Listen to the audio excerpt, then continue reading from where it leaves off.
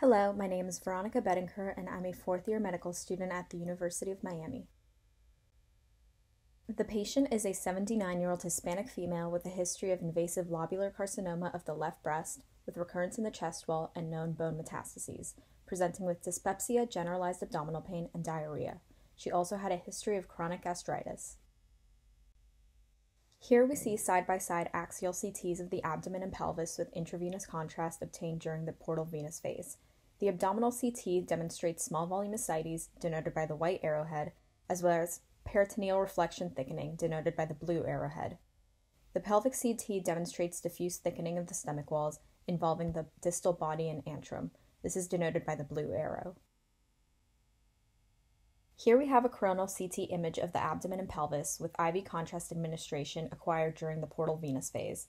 The CT shows diffuse thickening of stomach walls involving the distal body and antrum, represented by the blue arrow, and loss of gastric rugae, represented by the yellow arrow.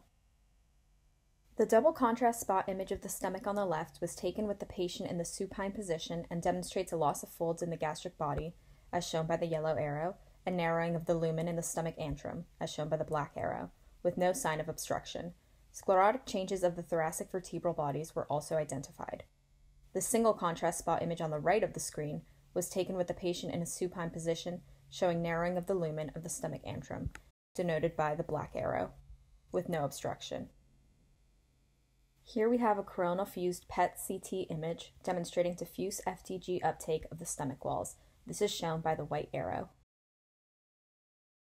The final diagnosis of this case was gastric metastatic breast cancer.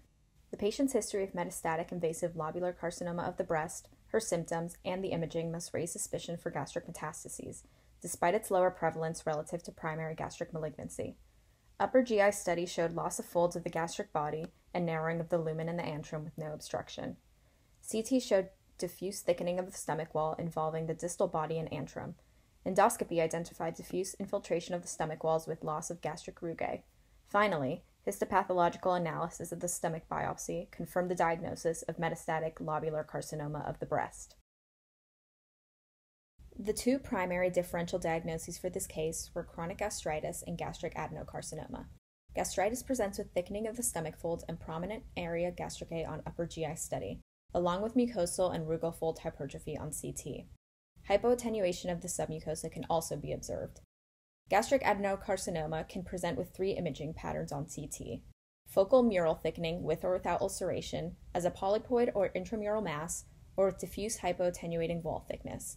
The latter pattern, reflecting diffuse submucosal infiltration, can also be observed in metastases from breast cancer, such as this case, or other conditions including amyloidosis or sarcoidosis.